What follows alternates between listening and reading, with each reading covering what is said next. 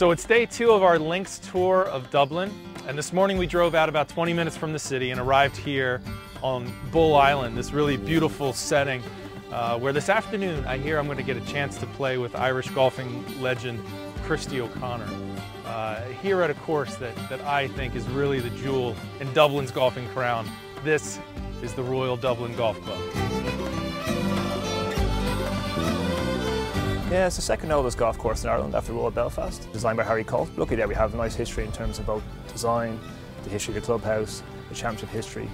There's no better place. It's interesting, many of our visitors from warmer climes, let's say, relish playing in the slightly bracing conditions that you get here in Dollymount. But I think it's all part of the experience. And interesting enough, this bit of land didn't exist 250 years ago. It's an island in the middle of Dublin Bay, and it's one of the youngest pieces of land in Ireland, in the sense that it was literally, as we've often said here, a gift from the sea. I had the chance to meet Peter Finnegan and walk around upstairs and see the photography and see how much this place has meant to golf in Ireland and just to golf in general. It's just really impressive. It's sort of, you get goosebumps when you're here, and for really good reason. How are you, Tom? Welcome to Royal Dublin. Good to see you. Good to be here. Tom, how are you? Christy, how are you? All right. Great to see you. So, what a day. Yeah, great, isn't it? Great Oh, day. yeah. Great day to be on the links. Oh, absolutely. Gonna get a sunburn out here. Yeah. I mean, for me, this is a course that's all about angles and precision and really knowing where to place the ball. Yeah. I mean, I think 3, this is a pretty good example of a hole where you've got to put it in the right place. Yeah. I'm not quite sure what that place is. I think we'll try and keep the tee shots as close to that mound on the left-hand side. Anything right of the stone there is going to struggle. It's going to be in the wispy stuff, and you're going to have a very difficult approach shot into the green. I don't like the wispy stuff. No, we'll try and keep it out of the wispy stuff. All right. Yeah. Onward. I'll tell you, John was able to show me all the good spots and the bad spots to not be in, and that's really the sort of thing you need here at Royal Dublin, a real subtle golf course where you have to know where to hit it, and you got to hit your spots, especially when the wind's up. You really need to hit it in the right places.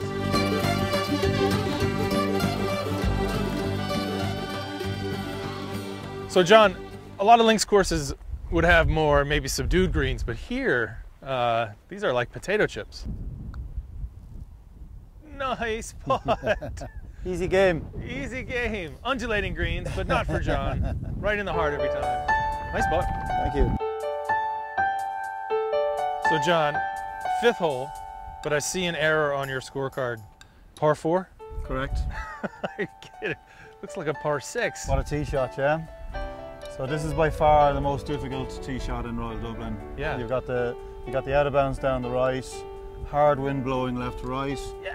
Try and bail out, and you've got a tough task ahead of you. There's just no room to bail out, so you've got to stand up and have a fully committed tee shot here. All right, I'm getting committed. Oh, let it go, wind, let it go.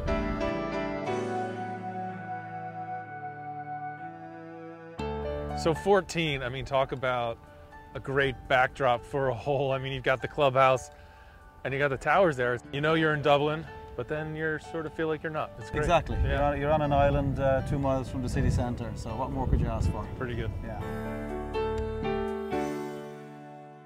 I would say, see the 2 bunkers up in the green. Yeah. The bunker on the right. Yeah. Try and get it drawn. Okay. What a swing.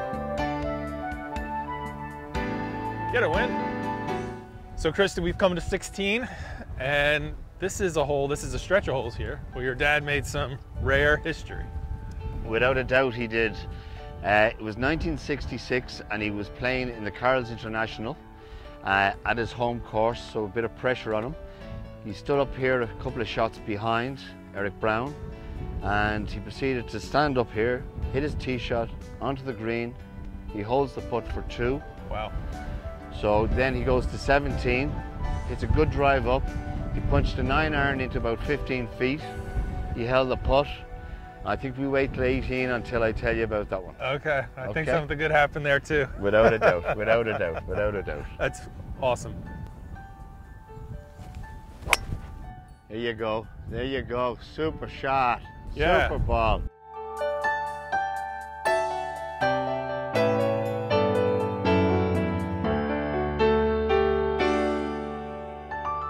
Okay, this putt here now is going to break severely right to left with the wind, because the wind is blowing that way and there is already a break there. So we're going to aim it out a little bit more. All right. And please God. All right, buckets. Okay, okay, okay. Happy with that. Happy with that. Awesome. That wasn't an easy putt. No, with the wind and everything. Yeah. You know, it makes a big difference. So 17. Your dad made a what here? Made a 3 here. Okay, very tough golf hole. It's a good hole with that breeze there. We've got to work the wind. We've got to work the wind. Let's do it. The challenge here is a little more subtle. You don't have huge hulking dunes, but it's all about angles and finding the right bounce and finding the right spot on the golf course. Being out with Christy, he helped me a lot, because you can make one of the holes really difficult or a lot easier to score. Ah, Good effort. I like this length par putt every day. That's it. And on this hole, that's not bad. Yeah. Trust me. No, for sure. That was a beast today. Yeah, oh, big hole, but you get a beautiful view there of 18 as well. It's awesome. This is what this is what it's all about.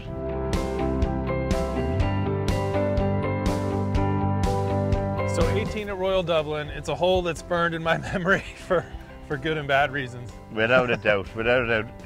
Hugely demanding finishing golf hole. Fantastic, but very tough. You've got to get your tee shot into position. Then your second shot, you're going over the famous garden, as you can see on your right-hand side, which is all out of bounds. Yeah.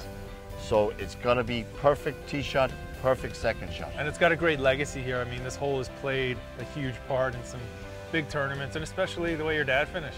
He needs a 4 at this hole to win, because this is a par 5 hole. It's 478 yards, and this is O'Connor, a vital shot for him here in his own home course.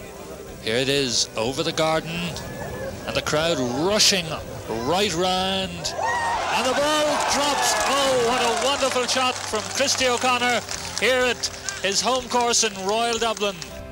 Crowd all around. He holds the putt for 3 and wins the tournament. Oh, it's amazing. Fantastic. Eagle, birdie, eagle. Eagle, birdie, eagle. It was some finish, and he was very proud of it at his home club, Royal Dublin Golf Club. Fantastic. Brilliant. All right, let's find that spot that your Come dad on hit and it. I'll show you.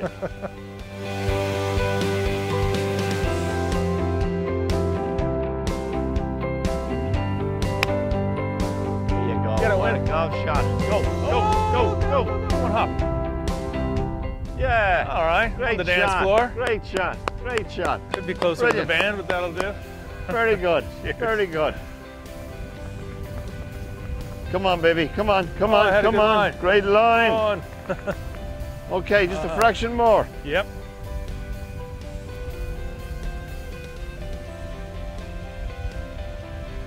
Beautiful There we finish. are. Beautiful finish. Thank you. Beautiful. Christy, that was a Thank you really very special much. day.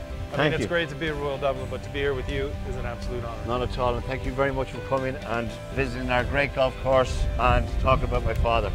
Much appreciated. What a great day at Royal Dublin. You'll see the sun came out.